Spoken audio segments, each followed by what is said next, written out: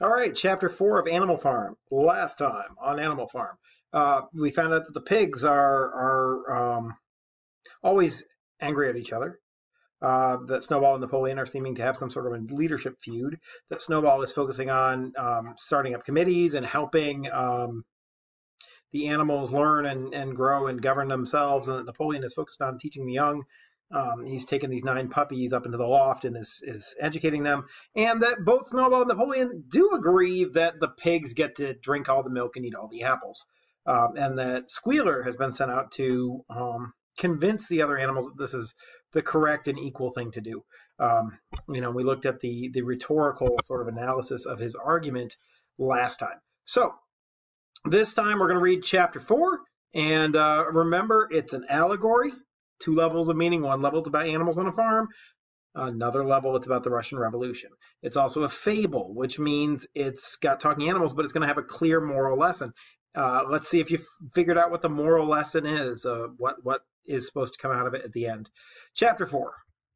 By the late summer, the news of what had happened on Animal Farm had spread across half the county. Every day, Snowball and Napoleon sent out flights of pigeons whose instructions were to mingle with the animals on neighboring farms and tell them the story of the rebellion and teach them the tune of Beasts of England. So these, pigeons represent workers who are trying to spread the communist or animalist, in this case, mission to other farms. You can imagine how that affects other farmers. And, allegorically, the rulers of other countries in Europe and across the world didn't much care for the idea of workers overthrowing the ruling class and trying to rule themselves. That's a threat to their power, especially if you're a king or a queen or somebody like that, not elected by your people. There's danger in this idea of communism. Also, if you own property, there's danger in the idea of communism, because in communism, the government owns all the property. So and by the government owns all the property, technically the people own all the property, but who controls all of that, right? So there's some interesting things going on here when you think about the allegory. How are the other farmers going to feel, and why are they going to feel this way? Allegorically, you can see what's going on. Most of this time, Mr. Jones had spent sitting in the tap room of the Red Lion at Willingdon, complaining to anyone who would listen of the monstrous injustice he had suffered in being turned out of his property by a pack of good-for-nothing animals. The other farmers sympathized in principle, but they did not at first give him much help. At heart, each of them was secretly wondering whether he could not somehow turn Jones's misfortune to his own advantage. It was lucky that the owners of the 2 farms which had joined Animal Farm were on permanently bad terms. One of them, which was named Foxwood, was a large, neglected, old-fashioned farm, much overgrown by woodland, with all its pastures worn out and its hedges in a disgraceful condition. Its owner, Mr. Pilkington, was an easygoing gentleman farmer who spent most of his time fishing or hunting according to the season. The other farm, which was called Pinchfield, was smaller and better kept. Its owner was a Mr. Frederick, a tough, shrewd man, perpetually involved in lawsuits and with a name for driving hard bargains. These 2 disliked each other so much that it was difficult for them to come to any agreement, even in defense of their own interests. So it's interesting here that Animal Farm's 2 neighbors are Mr. Frederick and Mr. Pilkington. And, this whole thing's an allegory, and Animal Farm represents communist Russia. So what do these 2 farms represent? When you read it carefully and you analyze the language that Orwell chooses, it becomes actually pretty clear which farm is which. So let's get back and look at this. Let's see. It was lucky that the owners of the 2 farms that had joined Animal Farm were on permanently bad terms. So we're talking about 2 countries that are sort of neighbors or rivals of Russia that hate each other. Okay. One of them, which was named Foxwood, was a large, neglected, old-fashioned farm much overgrown by woodland, with all of its pastures worn out and its hedges in a disgraceful condition. So it's a really big farm, but it's fallen into disrepair. Probably used to be in a much better condition than it is now. Its owner, and Mr. Pilkington, was an easygoing gentleman farmer who spent most of his time fishing or hunting according to the season. That's England. The British Empire was huge. It was all over the world. But by the time the Russian Revolution had happened and World War II was about to start, England had lost a lot of its power. It wasn't the center of world power anymore. It didn't have the resources to keep its empire up and running the way it used to, and so things were sort of falling into disrepair and not as well kept as they used to be.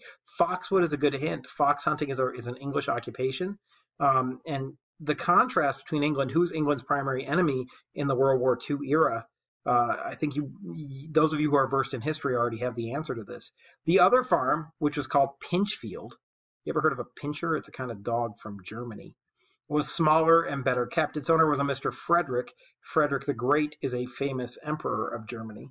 A tough, shrewd man perpetually involved in lawsuits. Does that sound like Hitler to anybody?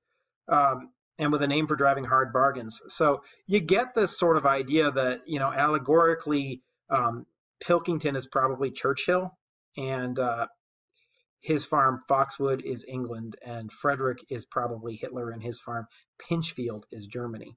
And so we want to keep that allegory. We want to keep those two levels of meaning clear in our mind. Nevertheless, were both thoroughly frightened by the rebellion on Animal Farm, and very anxious to prevent their own animals from learning too much about it. At first, they pretended to laugh to scorn the idea of animals managing a farm for themselves. The whole thing would be over in a fortnight. That's 2 weeks, 14 nights, fortnight. They said, they put it about that the animals on the manor farm, they insisted on calling it the manor farm, they would not tolerate the name Animal Farm, were perpetually fighting among themselves and were also rapidly starving to death. So this was essentially the reaction of Europe to the communist revolution. They didn't think it would last. They wouldn't talk about Russia as the Soviet Union. They would only talk about it as the Russian Empire, which is what it was called before. So there's that. They're scared of communism, though. Like there were anti-communist movements. People were afraid that there were going to be communist revolutions in their own countries, and they were going to lose their land and whatnot. And so England and Germany, especially, stamped on communist sort of groups and uprisings in very strong ways. Anyway. When time passed and the animals had evidently not starved to death, Frederick and Pilkington changed their tune and began to talk of the terrible wickedness that now flourished on Animal Farm. It was given out that the animals there practiced cannibalism, tortured one another with red-hot horseshoes, and had their females in common. This is what came of rebelling against the laws of nature, Frederick and Pilkington said. So they put out there that it's a law of nature that animals are supposed to be subservient to humans. And try to back that up. However, these stories were never fully believed. Rumors of a wonderful farm where the human beings have been turned out and the animals manage their own affairs continued to circulate in vague and distorted forms. And throughout that year, a wave of rebelliousness ran through the countryside. Bulls, which had always been tractable, suddenly turned savage. Sheep broke down hedges and devoured the clover. Cows kicked the pail over. Hunters refused their fences and shot their riders onto the other side. Above all, the tune and even the words of Beasts of England were known everywhere. It had spread with astonishing speed. The human beings could not contain their rage when they heard this song, though they pretended to think it merely ridiculous. They could not understand, they said, how even animals could bring themselves to sing such contemptible rubbish. Any animal caught singing it was given a flogging on the spot. And yet, the song was irrepressible. The blackbirds whistled it in the hedges. The pigeons cooed it in the elms. It got into the din of the smithies and the tune of the church bells. And when the human beings listened to it, they secretly trembled, hearing in it a prophecy of their future doom. So this is a statement about the upper class and how they feel about communism and why they're worried about it. Early in October, when the corn was cut and stacked and some of it was already threshed, a flight of pigeons came whirling through the air and alighted in the yard of Animal Farm. In the wildest excitement, Jones and all his men, with a half-dozen others from Foxwood and Pinchfield, had entered the 5-barred gate and were coming up the cart track that led to the farm. They were all carrying sticks, except Jones, who was marching ahead with a gun in his hands. Obviously, they were going to attempt to recapture the farm. Dun, dun, dun. So Jones is coming back, just like, the pigs foretold, and he's going to try and retake his farm. Now, there was an effort to retake communist Russia after it was defeated, the Red Army and the White Army fighting each other. That's what this is, sort of this description. This had long been expected, and all preparations had been made. Snowball, who had studied an old book of Julius Caesar's campaigns, which he had found in the farmhouse, was in charge of the defensive operations. He gave his orders quickly, and in a couple of minutes, every animal was at his post. As the human beings approached the farm building, Snowball launched his first attack. All the pigeons, to the number of 35, flew to and fro over the men's heads and muted upon them from midair. And while the men were dealing with this, the geese, who had been hiding behind the hedge, rushed out and pecked viciously at the calves of their legs.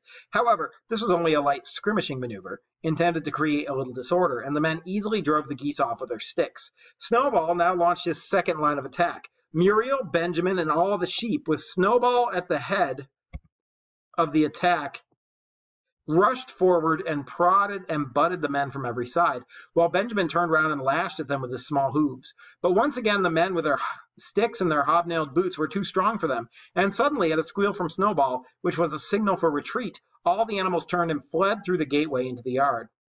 The men gave a shout of triumph. They saw, as they imagined, their enemies in flight, and they rushed after them in disorder. This was just what Snowball had intended. As soon as they were well inside the yard, the 3 horses and the 3 cows and the rest of the pigs who had been lying in ambush in the cowshed suddenly emerged in their rear, cutting them off. Snowball now gave a signal for the charge. He himself dashed straight for Jones. Jones saw him coming, raised his gun and fired. The pellets scored bloody streaks along Snowball's back, and a sheep dropped dead. Without halting for an instant, Snowball flung his 15 stone, that's a measurement of weight. I think a stone is like 20 pounds. So 15 stone is, a lot. 300 pounds? I don't know. We'd have to look it up. Maybe a stone is 12 pounds. Somebody look it up and write it in the comments. Against Jones's leg. Jones was hurled into a pile of dung and his gun flew out of his hands. But the most terrifying spectacle of all was Boxer rearing up on his hind legs and striking out with his great iron-shod hooves like a stallion. His very first blow took a stable lad from Foxwood on the skull and stretched him lifeless in the mud. At the sight, several men dropped their sticks and tried to run. Panic overtook them, and the next moment all the animals together were chasing them round and round the yard. They were gored, kicked, bitten, trampled on. There was not an animal on the farm that did not take vengeance on them after his own fashion. Even the cat suddenly leapt from a roof onto a cowman's shoulders and sank her claws into his neck, at which he yelled horribly. At the moment when an opening was clear, the men were glad enough to rush out of the yard and make a bolt for the main road. And so within 5 minutes of their invasion, they were in ignominious retreat by the same way as they had come, with a flock of geese hissing after them and pecking at their calves all the way. All the men were gone except one. Back in the yard, Boxer was pawing with his hoof at the stable lad who lay face down in the mud, trying to turn him over. The boy did not stir. "He is dead," said Boxer sorrowfully. "I had no intention of doing that. I forgot that I was wearing iron shoes. Who will believe that I did not do this on purpose?" "No sentimentality, comrade," cried Snowball, from whose wounds the blood was still dripping. "War is war. The only good human being is a dead one." "I have no wish to take a life, not even human life," repeated Boxer, and his eyes were full of tears.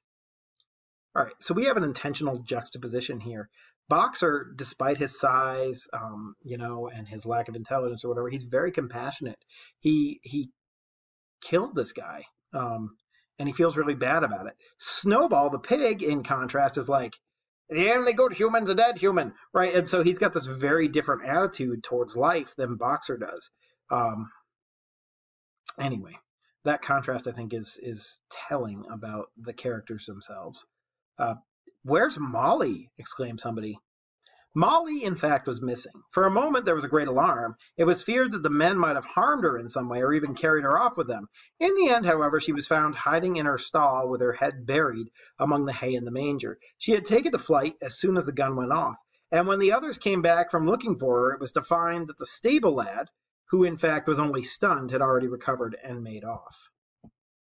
Pause. So Molly, remember, represents the upper class. She didn't want to have any part in this war. She was maybe even hoping that Jones would take back over. And so she went and hid and waited for it to all be over. And then the stable lad had recovered and run off. It seems unlikely to me, given the description of his wounds. But when they all went off to look for Molly, is it possible the pigs moved the body? I don't know. I mean, it's never clear, but I think we're already getting to the point where we can't really trust what the pigs tell you. We can't trust what is going on.